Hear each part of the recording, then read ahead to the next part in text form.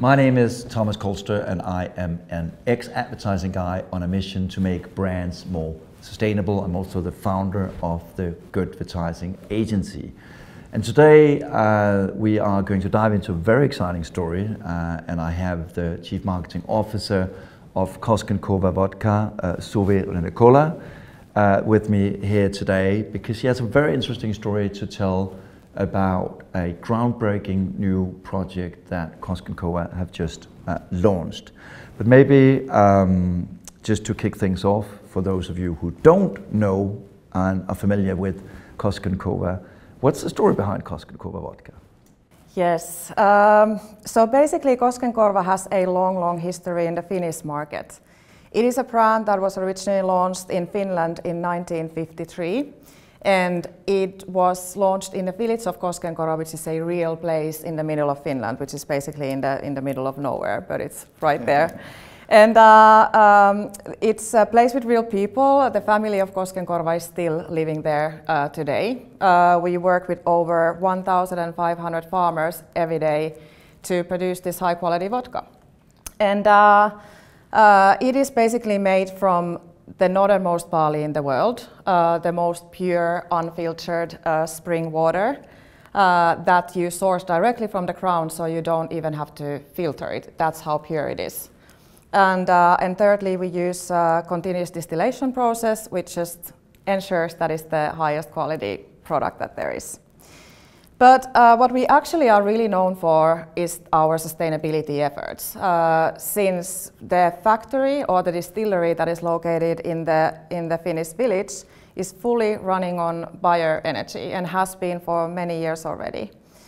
And not to end there, we also have a recycling rate of 99.9%, which we are very proud of. And we have just launched or kicked off a couple of years ago our regenerative barley journey, which we aim by the year of 2030 having all the Koskenkorva volumes fully regeneratively farmed. Amazing, and I absolutely love this heritage story, and a lot of folks would probably think if just my brand had so much to tell, and yet you've gone full into the sustainability space and are committed. And this is not an easy space to operate in. There's tightening regulation, there is rising skepticism from consumers, and yet you decide, okay, let's put out a line extension called the Koskenkorva Climate Action Vodka. So can you just explain a little bit more about the reasoning behind that? Yeah, I mean, it all started with the insight that we found out the fact that if everybody in the world would actually farm regeneratively, we would be able to reduce or take off carbon dioxide from the atmosphere by over 300 billion tons. And that is 10 times the emissions that is out there today. That's so amazing numbers, huh? Yeah, so it's crazy. And that was the eye-opening thing for us when we found out that we can start doing that. If we start and if we can make everybody else to follow us on that same journey, it will make a massive difference. It will make a huge difference to the global emissions, and that is what we are highly inspired of. But in terms of skepticism, which you mentioned, I think it's something that I fully understand. A lot of brands, a lot of companies would be there to kind of ride on a trend, say certain things that they do a little bit. But I think what is highly important when you do these things is to be super open about the journey that you're on, open about your LCA calculation, and it all starts from there, understanding where your emissions are actually coming from and then being honest about it. And I think, you know, I don't think any brand can say that they are 100% sustainable, and neither can we. Like, it's a journey, and we are already extremely far when it comes to our production. But we are also very open about the fact that we still have a lot to do, and I think this is what the consumers want to see, the honesty, and they want to understand the rationale of you doing that, and it all starts from the production, which is the basis of your product. Which I think is a key lesson as well, to take away the honesty in doing these things. But I think also another really interesting thing is that marketing isn't just marketing anymore. I mean, you are talking about sort of thinking about new supply chains, you are thinking about innovation, you're thinking about getting sustainability expertise into the engine room. So how do you get all that aligned? How do you get all these stakeholders motivated to go on a journey like this? Yeah, I mean, we realized quite fast when we kicked off this project that there's no way that we can actually do it on our own. It first started internally that we obviously combined a team of expertise like inside the company. It started with the leadership, innovation team, procurement, legal, supply chain, went to the distillery, talked to the farmers, and that's where we understood that we actually don't know how to do it. Yeah. And that's when we are, all right, we'll help, who can help us? Yeah. And then that's when we found Baltic Sea Action Group, which is a local organization who helps organizations and companies to farm regeneratively. And they know exactly how it's done, and more than anything, they know how to measure it in a way that is credible, and it's true that if we do it, it actually makes or has the difference that we aim it to be. Yeah, I think that's another thing, the great partnerships and also the honesty about not knowing, and I think that's something that I think us working in advertising are not that comfortable with. So. But still, I think what sort of drew me to the project is sort of the boldness of that and believing in bold ideas, and I think it's something that we in advertising and marketing forget to do. So what and how did you rally your organization? Because I think, especially coming from the agency side, I think a lot of us, how do we sell these great ideas? But how did you sell that internally? How did you make that move? Yeah, honestly, I think it all starts with the leadership team and having the whole company behind these ambitions, because if the company doesn't have that vision, if the company doesn't have that passion that then is escalated into every layer, it will never happen. Yeah. And I'm just happy to say that I work in a company where that is the case, and that is highly motivating. Yeah. But I think outside of that, it's a communication thing. People are quite reserved to change in general. Yeah. Change is difficult. It's something that requires time, resources, effort, and people can be like, okay, why do I need to do this? This is difficult. I like to stay in my comfort zone, these kind of things. So communicating it to everybody of why we are doing it is easy in this case because it has such an impact on the environment. Yeah. But that's not enough. It has to have a purpose for that person, individuals. It's very human for us to be like, what's in it for me? Yeah. And we made sure that we communicate that to the farmers so that we could have everybody on board. I absolutely love that, especially in a time where the term greenwashing is out there, where companies actually shy away from doing initiatives like that, just out of fear of failure. So. A very, I think, important takeaway is sort of rallying people around that internal why is interesting. Another thing which I think you touched on is this need for different types of skill sets, in fact. Mm-hmm. It's not just marketing. And so what skill sets are needed in this sort of new world of sustainable marketing? Yeah, and this was actually a funny story because from the marketing point of view, I think we really had to step out of our comfort zone when it comes to this because, we have to become mini farmers. All of a sudden, we had to understand fertilizers, soils, crops, pesticides, You said LCA before, life cycle assessment. I'm not sure everybody knows what that is, but yeah. Exactly. Yeah, even regenerative farming, exactly. So. Right. Yeah. But anyway, it was a completely new territory for us, but once you share the passion, you share the ambition, and you understand the reason why you're doing it, we were all just eager to learn and kind of get to it. But of course, it's also the skill set when it comes to farmers. They have to understand completely new way of farming and be motivated in doing that. But one thing I want to mention is kind of this is the way of doing modern marketing. And I think that's the case, as a marketeer, you're used to write a brief, you send it to the agency, and ask at the agency to come up with a story that you can tell.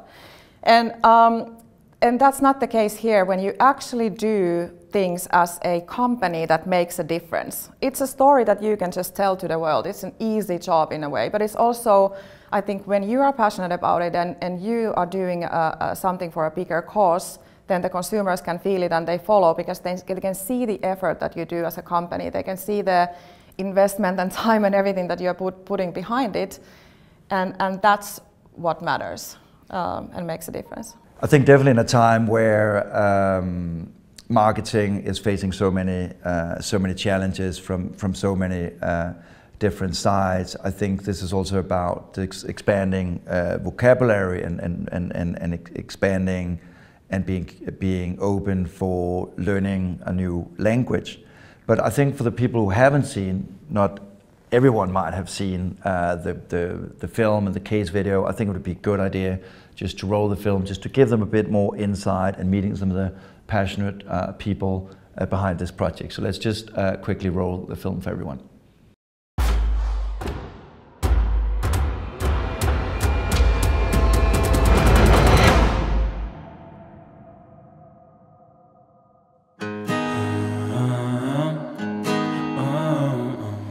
Mä uskon henkilökohtaisesti, että hiiliviljely tulee olemaan tulevaisuudessa ihan jokapäiväinen asia. Ei sitä erikseen mietitä, että se on hiiliviljelyä, vaan se on hyvää viljelykäytäntöä.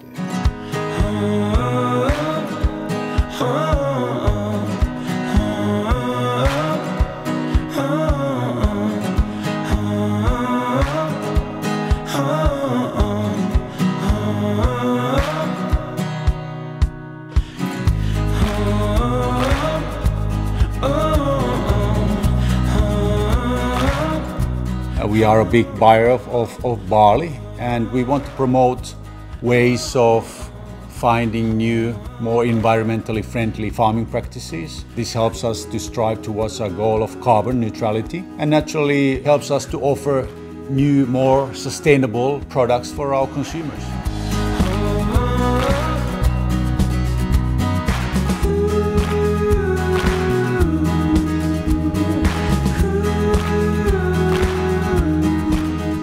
Mitä pidemmän aikaa kasvukaudesta me pystytään pitämään pelto vihreinä tai kasvipeitteisenä, niin sitä paremmin ja tehokkaammin se sitoo hiilidioksidia ilmasta.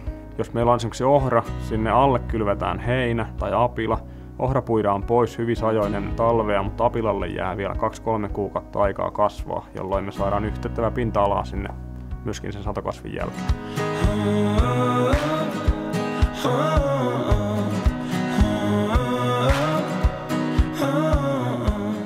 Carbon Action on yhteistyöalusta, jolla on tarkoitus skaalata uudistavan maanviljelyn menetelmiä. Tässä tapauksessa VSAG on tehnyt 7 kohdan listan, jolla sitten auditoidaan näitä ohrapeltoja, miltä se vilja tulee, ja myöskin sitä koko tilaa.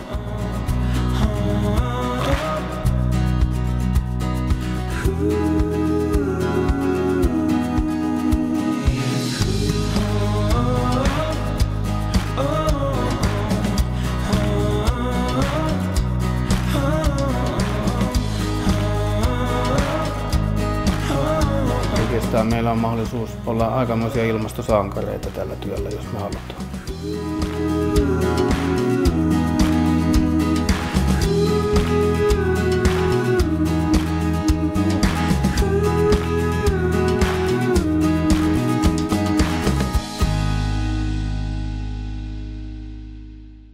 So, Suvi, do you want to add anything to the video? Any interesting insights behind this case, and where's this project at now? Yeah, I think you can see from the video how many people are involved in the case and how passionate they are with this project. And I think love Jari, the farmer, amazing guy. Yes, the farmer, our CEO, the Baltic Sea Action Group. And this would never happen without these people, and we are truly thankful that we have all these great people in this project. Like said many times, you could never do it alone. And where are we with it? This is just the beginning.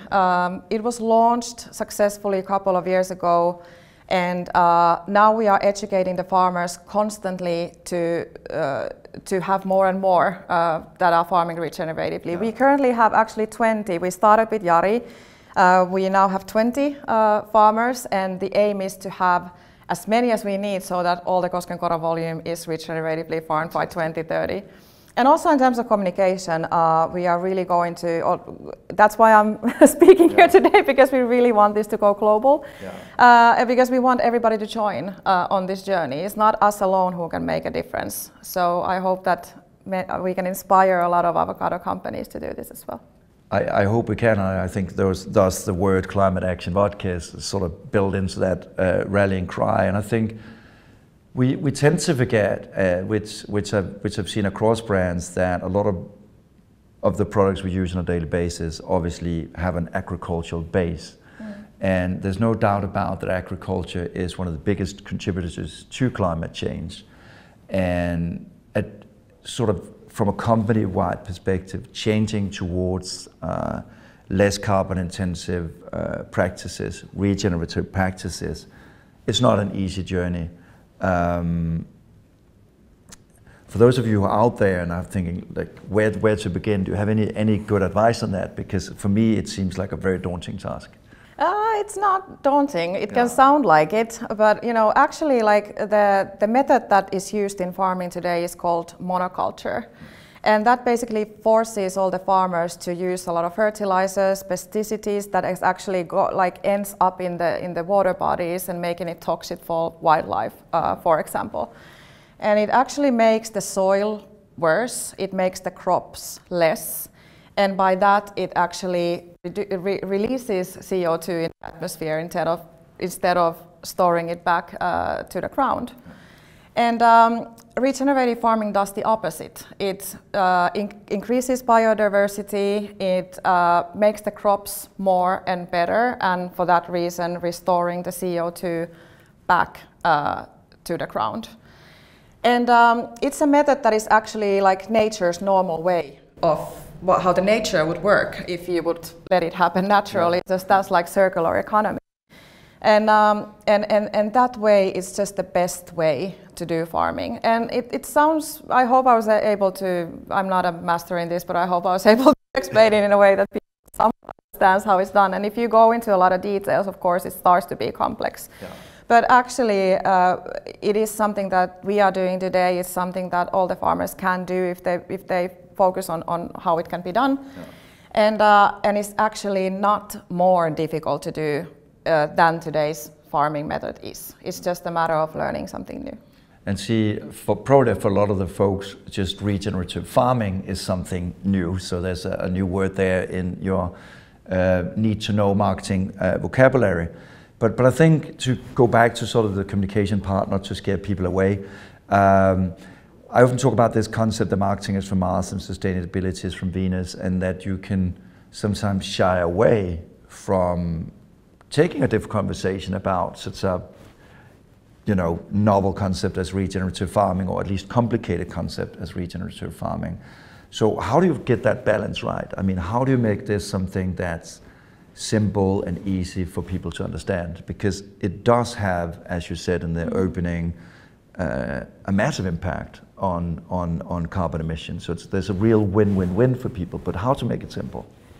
Well, it sounds, again, it sounds complex, but it actually isn't, because if you really think about it, when you use regenerative farming practice, what's resulting from that is a true action to the environment, meaning that by farming this way, it actually has a positive impact on the climate. It reduces the climate action in a negative way, which is good. So that's why we named the product Climate Action, because that is the end result, and it's easy to understand for people of what it actually means. And then if you want to go into all the details, we are fully transparent on that. All the information is available on the website and all that, but I think that's our way of going around it and making it as simple as possible.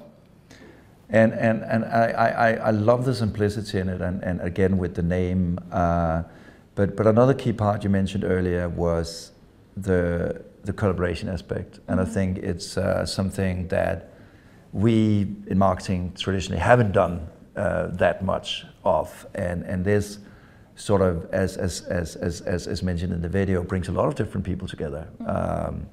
You know, from the passionate farmer to suppliers to everybody else. So how do you create and foster those partnerships? Because I think also, essentially, from my point of view, that's also one of the things that builds the trust. Yeah, I mean, this whole project started founding, we needed Jari, and we needed a lot of them. So we went to our 1,500 farmers and started talking to them and trying to find people who would rally in this project with us. And we were super happy to find Jari Eerola to work with us here. And he has been absolutely amazing on this journey. And I think that helps, because when he was the first one piloting it and showing how it's done, I think now it's easier for others to follow, since it's not as scary anymore when you see somebody doing it at first hand. In your country, I mean. It does seem like you found a needle in a haystack in some aspects in Jari, the farmer. Do you have any good advice for other brands looking to have a spokesperson like that? Because I'm sure that probably there has been some concerns, or it probably hasn't been that easy a process. Yeah, I mean, for us as a brand, at least, it's extremely important to find spokespersons who share the same passion for the same causes. So we don't want to it's easy to go by media space, by influencers, but we want to work with people who actually care about these things in the way that we do. And I think that's where we always start. And that's why when it comes to farmers, in our case, it's a win-win and easy, because they are the ones who actually make it happen, and without them we couldn't do it. Yeah. So it's people who have a purpose in this that we want to work with. But in general, I think it's good to, so that if you want to be credible, to work with partners who are in for the same cause. Yeah, I think you spoke about that why in the beginning, and I guess that sort of also connects with Jari, and I think at least for me, and I'm sure for a lot of you watching this case, there's a lot of authenticity in that as well that speaks to me. And in so many aspects, you know, we started off with you talking about Koskenkorva, the little village, and you know, and when I watched this case, I would say this is definitely not your typical vodka communication about triple distilled, etc., etc. So what has the response been? Did people just think, what the heck is going on? Surprisingly not. No? We actually thought that from the beginning, that people were like, okay, what does this have to do with drinking vodka, and how does it resonate with me, and do spirits consumers actually care about sustainability? And it has been amazing, to be honest. Like when we launched this product, we received so much global PR, so much interest towards the brand and the company, and I think people really respected the fact that we spend so much time and effort and money and energy into actually making this difference and making this change. And I think that's what really resonated with a lot of people. Yeah.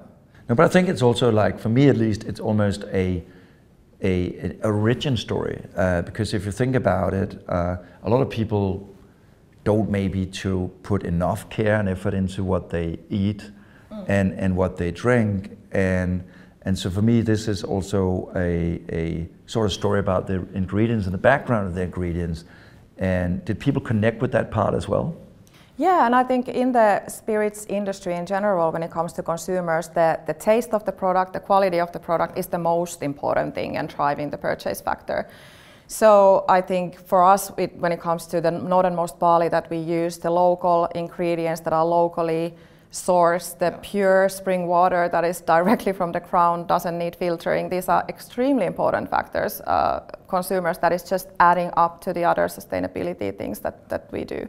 And actually quite classic sustainability stories that some brands forget to tell. And I think you managed to do that in quite an original way here. So one of the things, obviously, I'm sure that must have been some of the fear before launching this product is this whole, as we talked about, skepticism in the beginning, this fear of greenwashing. You know, what happens if you dare to call a vodka climate action vodka? What will be the pushback?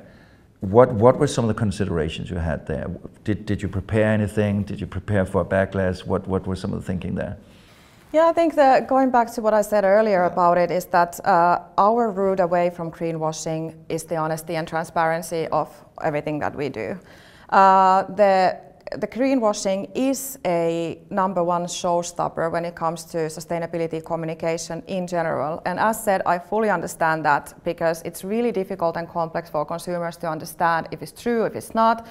Where are you impacting? Because if you say one thing as a brand that I'm sustainable here, but then the other part is completely not sustainable, then it's not credible, and that takes the kind of the credibility out of what you are trying to say. Yeah.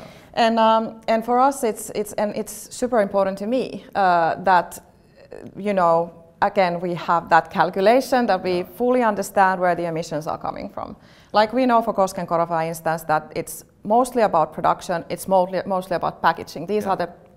Typically these are the biggest ones for every brand and every company. And like said, everything starts with the production. With the production, we are already quite far in our process. So we can say already that we are quite sustainable. And then we have full roadmap on what are we doing in every step of the way to be as sustainable as we can, and massive things in packaging and so forth. So in terms of greenwashing, just to continue that, I guess that sort of no brand is an island, and Koskenkorva belongs to a bigger group that operates in and across Scandinavia called Anora. So how do you make sure that the story between Koskenkorva aligns with what Anora is doing? Yeah, I mean, Koskenkorva as a brand can't do it alone. The company needs to be behind it, and Anora as a company has very ambitious sustainability targets as well. So by 2050, Anora aims to be fully carbon neutral and have a carbon neutral production by 2030. And again, it's all about understanding where the emissions are coming from, high focus on packaging and production to make sure that they are as sustainable as possible. Like said, production-wise, the production sites, we have many, not just the distillery that we have for Koskenkorva. Yeah. All of those to be carbon neutral.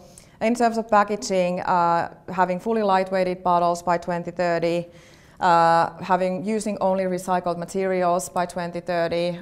There is significant waste reduction targets like wastewater by 20.